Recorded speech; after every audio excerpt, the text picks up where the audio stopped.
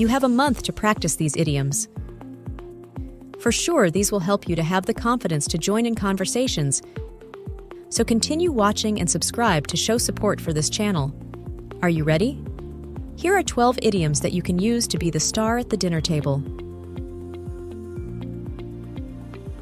Number 1. The more the merrier. Meaning, the occasion will be more enjoyable if more people are present or involved. When to use. When someone suggests inviting more people or when unexpected guests arrive. Example. Of course, you can bring your friends to our Christmas dinner. The more the merrier. Number 2. Deck the halls. Meaning, to decorate your home for Christmas. When to use. When you're preparing your house for the festive season. Example. This weekend, we'll be decking the halls, so the place looks festive for the holiday season.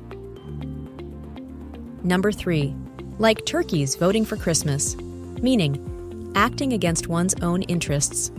When to use. When someone makes a decision or accepts a choice that is clearly not in their favor. Example. Agreeing to work over the holiday period seemed like turkeys voting for Christmas. Test your knowledge as you go. Can you guess this idiom? Let's continue.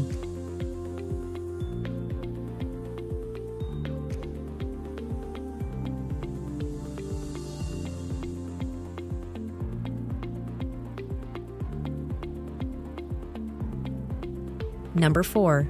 Stuffed like a turkey. Meaning, to eat so much food that you feel very full. When to use. After indulging in a big Christmas meal. Example. I ate so much at dinner, I'm stuffed like a turkey. Number 5. Cold turkey.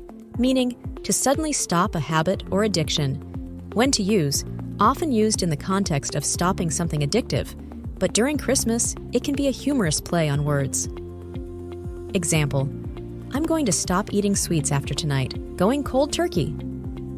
Number 6. Full to the brim. Meaning, completely full, no space left.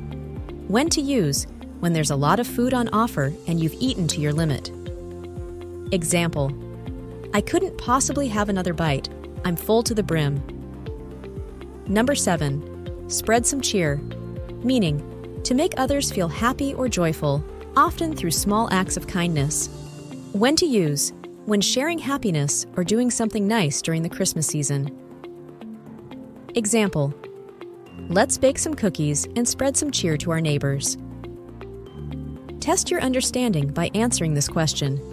Don't forget to comment down your answer.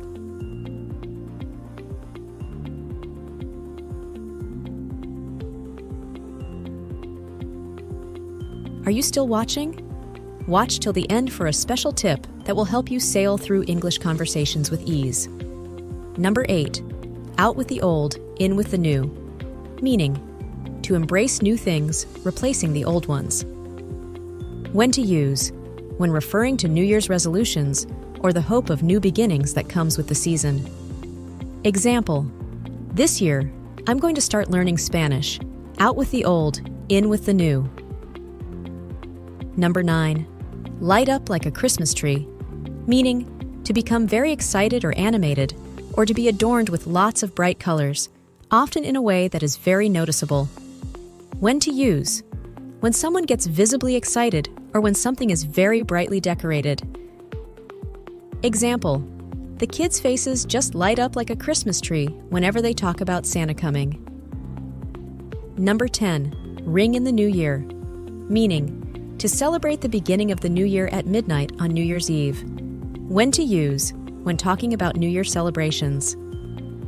Example. We're planning to ring in the new year with a huge party at our house. Test your knowledge as you go. Can you guess this idiom? Comment down your answer.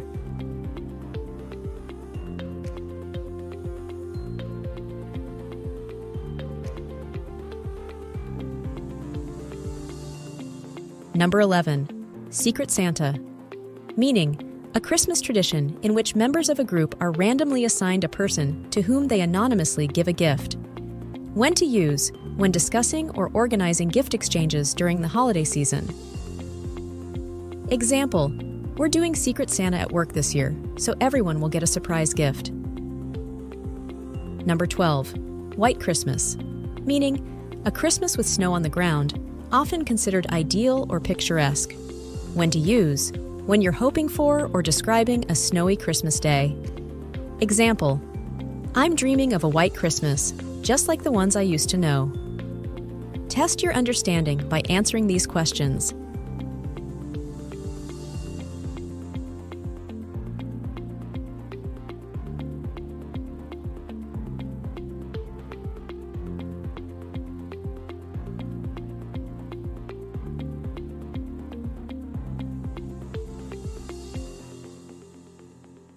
And here's a tip for you to achieve English fluency.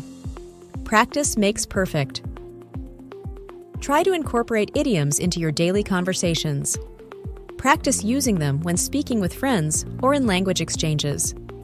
The more you use them, the more naturally they will come to you when you speak. Practice today and see you again tomorrow.